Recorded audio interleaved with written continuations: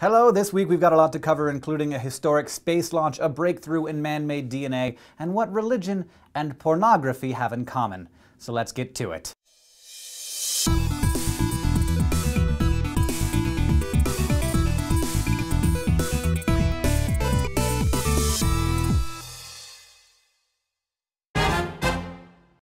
It's the end of an era at NASA, but also the start of a new one. Last week, NASA sent Discovery, the first of its 3 retired space shuttles, to its final destination at the National Air and Space Museum. And in the next week or two, a huge step will be taken in the replacement of the space shuttle program. Early in May, the private spaceflight company SpaceX is expected to launch its new cargo vehicle, the Dragon, from Cape Canaveral to rendezvous with the International Space Station. If successful, the Dragon will be the first private spacecraft to berth with the ISS and offload cargo. Launch was originally scheduled for this coming Monday, but earlier this week, SpaceX founder Elon Musk tweeted that he wanted to spend more time testing the code that the Dragon will use to dock with the ISS. This is how we disseminate information now. Apparently, liftoff is now tentatively scheduled for May 7th. And it's smart to be conscious. SpaceX already has a $1.6 billion contract with NASA to fly 12 missions to the ISS, but a lot is riding on how this first one goes. In addition to just launching and getting into orbit successfully, SpaceX will also have to prove that its unmanned spacecraft can perform some tricky maneuvers before actually docking, essentially taking one long lap around the ISS at about 27,000 kilometers per hour. If all goes well, Dragon will dock on day 4 of the mission, unloading more than 500 kilograms of equipment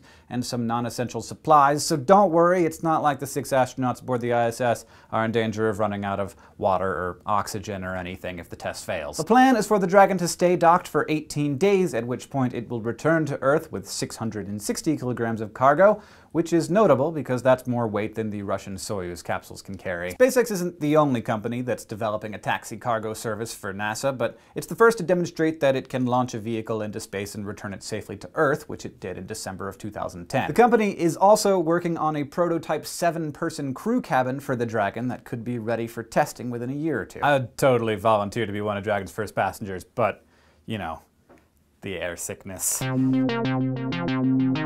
Next, big news in the world of synthetic biology, a field that we talked about a few weeks ago. This week, SynBio saw maybe its biggest advance yet, with news that synthetic alternatives to DNA and RNA can not only replicate, but also adapt over time. These man-made alternatives, called xenonucleic acids, or XNAs, have been around for a few years. The ones that we're talking about have the same genetic code as DNA, with the bases A, G, T, and C. But the sugars that make up the backbones are different, and they actually make XNAs structurally stronger than DNA. The first breakthrough came last week when an international team of chemists said that they created enzymes that replicate XNA molecules just like the enzymes that replicate DNA. The team put these polymerase enzymes to work copying DNA into XNA and then used them to copy the XNAs back over and over. This kind of replication is exactly what polymerases are doing with DNA in your cells right now, but it's never been done with anything other than DNA or RNA in like the history of the world. In another, possibly even cooler experiment,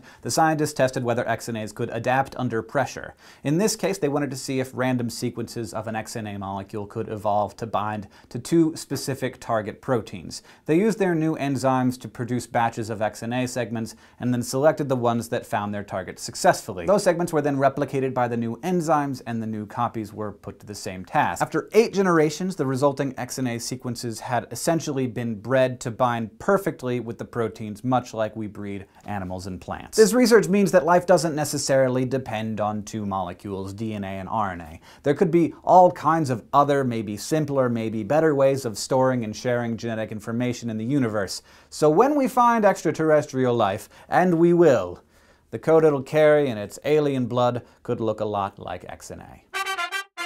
Finally, new discoveries about 2 things that make your brain turn off: religion and porn. Let's start out with the porn, because that's the kind of day I'm having. The Journal of Sexual Medicine reports this week that when women watch porn, they stop using their visual cortex, the part of the brain that's responsible not just for observing, but also processing what's observed. Now, I don't know if you've seen porn, but there's not a whole lot there to process. Anyway, 12 women were given PET scans of their brains while they watched 3 videos. The first was a totally unsexy nature documentary, the second showed some kinda R-rated action, and the third was what the team of Dutch physicians called high-intensity erotic film. Only when the women watched the porn did the blood flow to their visual cortex drop dramatically. The researchers believe that this is because the blood was redirected to regions of the brain involved in sexual arousal, and also because porn, and I quote, does not require precise scanning. Like I said, not a lot to actually process there. The researchers noted, though, that the visual cortex is also the region of the brain associated with anxiety,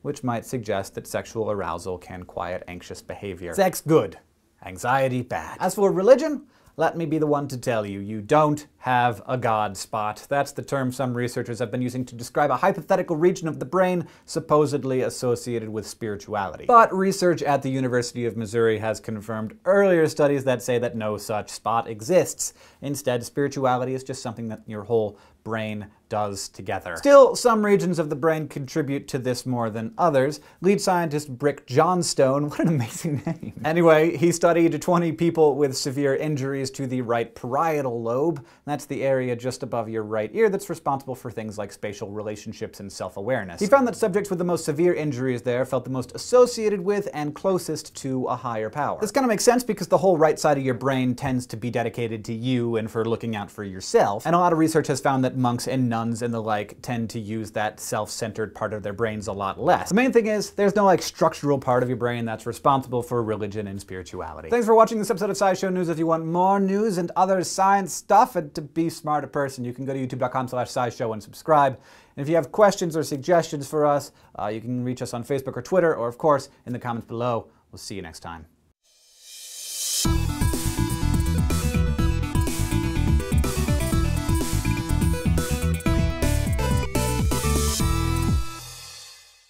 Dragon will use to dock with the ISS. This is how we disseminate information now, apparently. Liftoff is now tentatively scheduled for May 7th. And it's smart to be conscious. SpaceX already has a $1.6 billion contract with NASA to fly 12 missions to the ISS, but a lot is riding on how this first one goes. In addition to just launching and getting into orbit successfully, SpaceX will also have to prove that its unmanned spacecraft can perform some tricky maneuvers before actually docking, essentially taking one long lap around the ISS at about 27,000 kilometers per hour. If all goes well, Dragon will dock on day 4 of the mission, unloading more than 500 kilograms of equipment and some non-essential supplies. So don't worry, it's not like the 6 astronauts aboard the ISS are in danger of running out of water or oxygen or anything if the test fails. The plan is for the Dragon to stay docked for 18 days, at which point it will return to Earth with 660 kilograms of cargo, which is notable because that's more weight than the Russian Soyuz capsules can carry. SpaceX isn't the only company that's developing a taxi cargo service for NASA, but it's the first to demonstrate that it can launch a vehicle into space and return it sick XNA.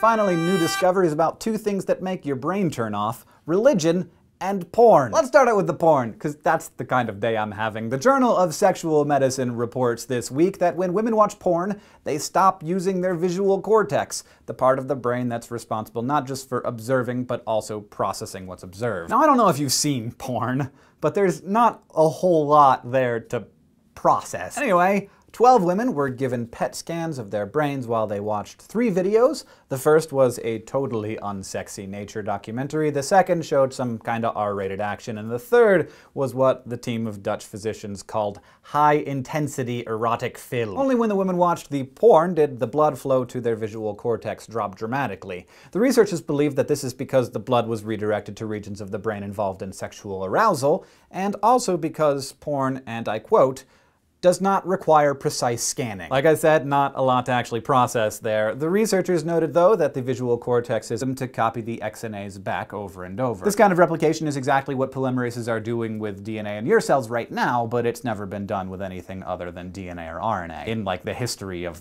the world. In another, possibly even cooler experiment, the scientists tested whether XNAs could adapt under pressure. In this case, they wanted to see if random sequences of an XNA molecule could evolve to bind to 2 specific target proteins. They used their new enzymes to produce batches of XNA segments and then selected the ones that found their target successfully. Those segments were then replicated by the new enzymes, and the new copies were put to the same task. After 8 generations, the resulting XNA sequences had essentially been bred to bind perfectly structurally with the proteins, much like we breed animals and plants. This research means that life doesn't necessarily depend on two molecules, DNA and RNA. There could be all kinds of other, maybe simpler, maybe better ways of storing and sharing genetic information in the universe. So when we find extraterrestrial life, and we will, the code it'll carry in its alien blood could look a lot like safely to Earth, which it did in December of 2010. The company is also working on a prototype 7-person crew cabin for the Dragon that could be ready for testing within a year or two. I'd totally volunteer to be one of Dragon's first passengers, but, you know, the air sickness.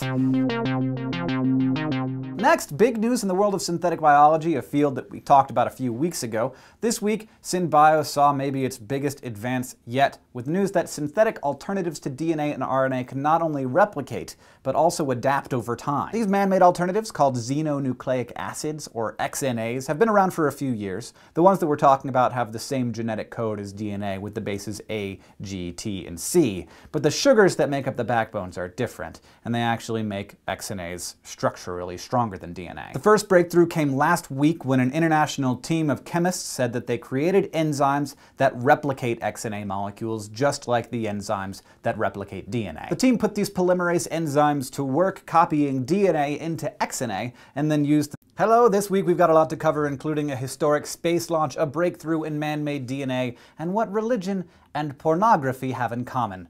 So let's get to it.